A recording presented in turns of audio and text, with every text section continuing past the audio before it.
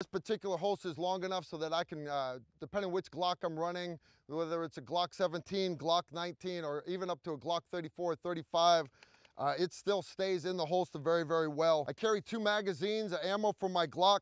You notice I keep a Velcro retention device over this one.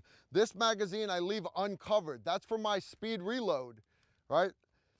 Why don't I keep both of them open? I appreciate you asking. I keep the other one covered, so if I trip and bust my ass coming off the ramp of the helicopter or getting out of the Humvee, I don't lose all my magazines.